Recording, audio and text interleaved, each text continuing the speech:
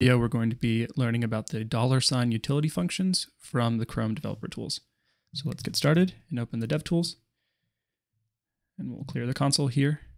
So the first $ function we have is a jQuery style alias for document query selector.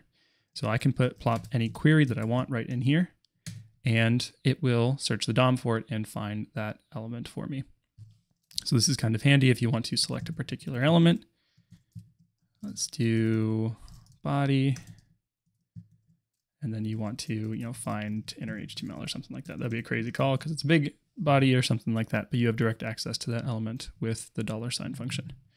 The next $ utility function we have is the $, and this is an alias for document query selector all. So let's find a good query. Let's say I want to take a look at all these movies. I've got this franchise media list class, so let me just grab that and plop that into my query selector. So it's class, and then I'm going to grab all of the list items inside of it. And you can see this returns an array of all of those nodes that I could separately reference. Now, the only difference this has from document query selector all, is that it returns an array, whereas the document query selector all returns a node list.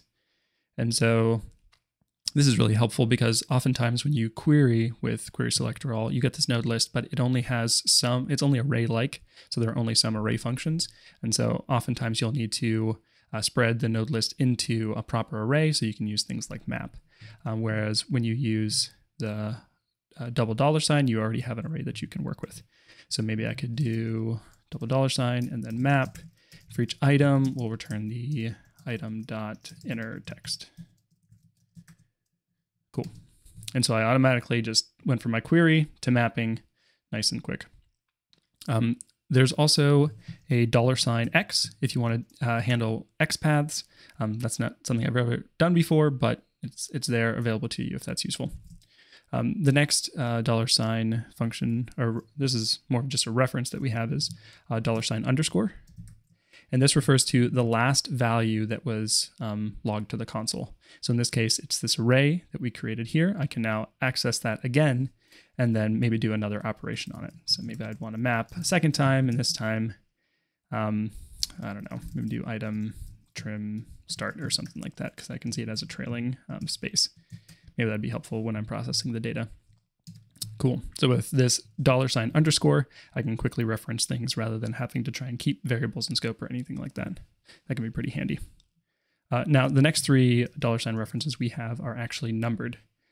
So I'm going to use this element selector here, and I'm going to look at the first movie, The Fellowship of the Ring. So now I have this DOM selected, and I can go down to the console, and with $0, I now have a reference to that element, which is pretty handy. And so once again, maybe I could grab the inner text of it or something like that. Cool, we can see we've got the Fellowship of the Ring. Now, if I select another DOM element, so let me click on the second one, the 2 towers. Now my $0 refers to that one, refers to the 2 towers. You can see it there. And now I have a $1. Let me just replace that. It refers to the previous reference. So let's illustrate this a little bit further. As I select more and more of these, I'm going through and I'm clicking them, I can go and reference them with $0 being the last one that you looked at. And then $1 is the second to last one, then $2 is the one before that, 3 before that, 4 before that. So you can kind of like go back in time through this record of DOM elements that you've selected with the $ number. And it goes for 0 through 4. So like $5 is nothing. Honestly, I get kind of confused after $1, especially because the references are changing, but it might be helpful for you to have that record of elements that were selected when you're doing your console scripting. Cool. So those are all the $ functions and utilities that Chrome developer tools. We have $, which is query selector, $, which is query selector all, where it returns an array. And then we have $X for X paths. $_ is a reference to the previous value in the console. And then we have $0, 1, 2, 3, and 4, which return any DOM elements that you've previously selected. Cool. I hope that's helpful. Yeah, see you in the next video.